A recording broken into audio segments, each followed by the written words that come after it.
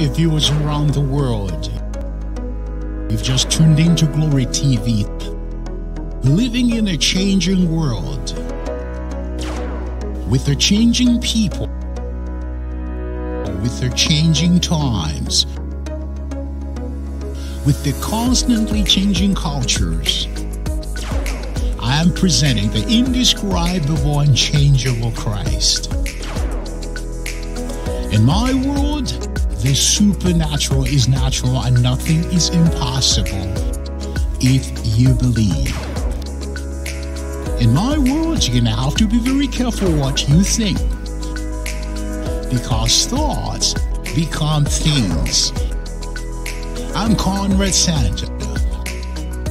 and my talking point is captioned right on your screen. How are you feeling? Do you feel that your life has been a history of disappointments, frustrations and tragedies, discouragement that never ends, and the source is undiscernible? You have a sense of struggling against some enigmatic force that you cannot identify with your faculty of reasoning or perception. You are discombobulated, you are discontented, not knowing what is transpiring, whether to turn to the left or to turn to the right. You just don't know what to do. Peradventure, it's like nothing ever goes right for you, and giving up seems to be the only option that you have at your disposal right now. You experience events or situations for which you cannot identify the natural cause or logical reasons for their occurrence. Then you ask, what is wrong with me? What is wrong with my life? You ask all kinds of questions. Occasionally it seems that there is some force at work, not complying with the usual law of nature, and you question God. You try to compare yourself with others. You sit there in humble, emaciated weakness. You look to the left, you look to the right. You just don't know what to do. If that is you today, well, I got good news for you, because the Bible declares in the book of John, the 16th chapter, the 33rd verse, these things have I spoken unto you, that in me you might have peace. In the world you shall have tribulations, but be of good cheer. I have overcome the world. These were the words from the Lord Jesus Christ, just talking to you. Wherever you are, whatever you're going through, remember, Jesus overcome the world, that you should have peace. He did not promise that we're going to get to heaven on roller skates. Yes, the journey sometimes is going to be a little bit harder, but we're going to have to continue going on without getting discouraged. So the first thing I want you to do, people of God, wherever you are right now, number one, do not get frustrated. Now, frustration is a feeling of being upset or annoyed, especially because of an inability to change or achieve something. So you feel frustrated. But I want you to know something.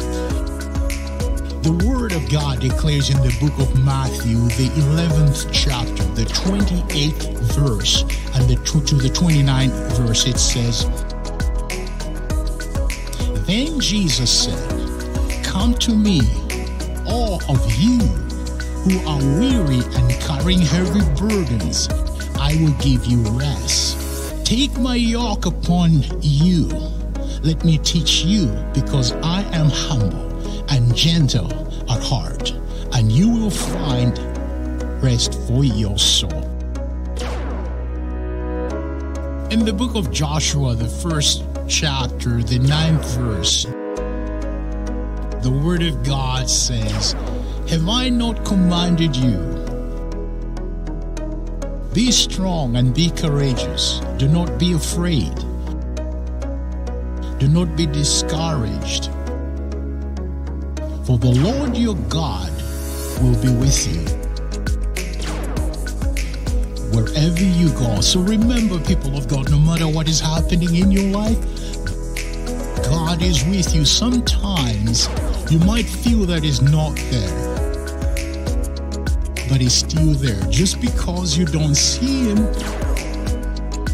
with your optical eye doesn't mean He's not there. He's still there to help you out. So please, whatever is happening, focus on God.